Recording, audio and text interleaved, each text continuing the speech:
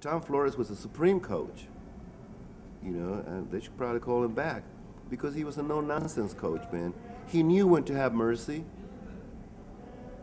One time, the Raiders were beating the fish, which is I call the Dolphins. I mean, mercilessly, man. They were just beating them, you know. I mean, wouldn't even let them score. And I remember Tom Flores did this, and he was very dignified. He went like this.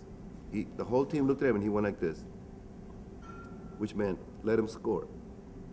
Give him a shred of decency. You know, don't step on their face. Don't rub it in. He just went like this. And it was so classy the way he did it, man. He wasn't obvious about it.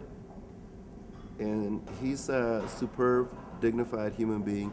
He deserves to be on the Hall of Fame because of his excellence, his spirit, his sense of clarity about bringing the team together. That's why I'm here to speak about putting my hermano, my brother, Tom Flores, to the front door, you know, instead of to the back door. I believe that it's time to validate his contribution, his spirit, his excellence, 4 Super Bowls, and hopefully once we get him in, we can get Plunkett, you know, because he certainly deserves to be there as well.